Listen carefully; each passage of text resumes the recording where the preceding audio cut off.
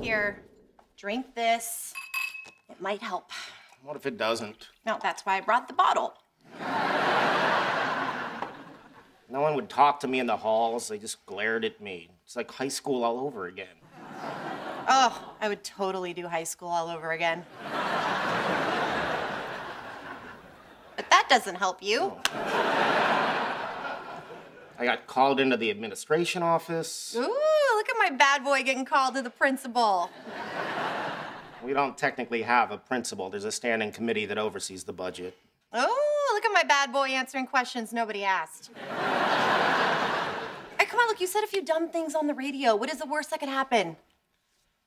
I may get fired. Okay, well, even if you did, you could find another job.